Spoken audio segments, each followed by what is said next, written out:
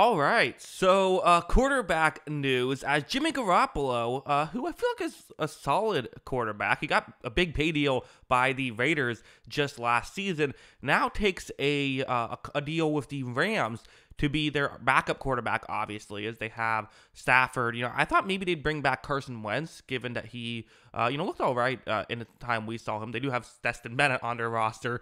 Probably not great news for any Bennett head out there who was holding out hope that things would go well there.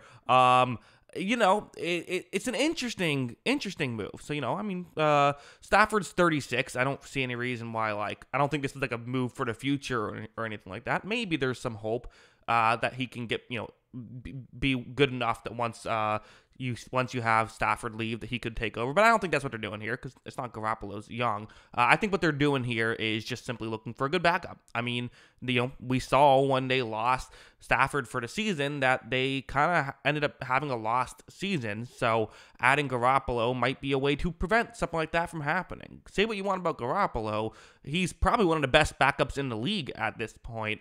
He's a very capable quarterback and a guy who has been a starting quarterback in a Super Bowl and another conference championship, which he lost the conference championship to the Rams on the Rams' way to winning the Super Bowl. So it's a bit of a surprise, I think, that no other team went after him. Now, one of the things that I think that why he's kind of almost having to be relegated to a backup role is he is suspended for the first 2 games. So him being a backup kind of negates that, unless Stafford gets hurt in week 1 or 2, then, that's pretty much the only downside of, the suspension if you're signing him to be a backup. But I do wonder if a quarterback needy team, maybe like Pittsburgh, that didn't want to go to Garoppolo route, in part because you'd only get him for 15 games instead of the full 17 games. So it is an interesting move by the Rams,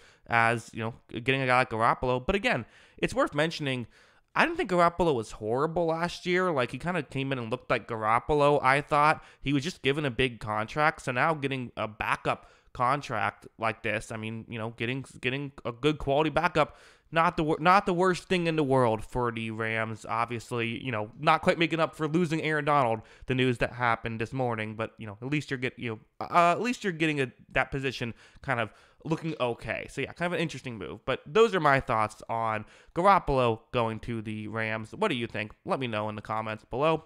Always love hearing from you. Of course, as always, thanks for watching.